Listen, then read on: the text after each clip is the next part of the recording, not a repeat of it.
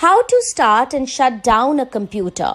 Before starting work on the computer, you should start your computer properly. To start a computer, follow these steps. Step 1. Switch on the main power supply switch. Step 2. Switch on the UPS button. If the electricity goes off, the UPS makes the computer work. Step 3. Switch on the power button of the CPU. Step 4. Switch on the monitor button and wait for the computer to start. How to shut down a computer.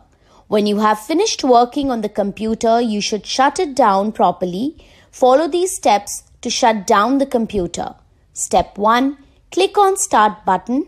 Step 2. Click on Power button. Step 3. Select Shut Down option. Step 4. Switch off the monitor switch. Step 5. Switch off the UPS button.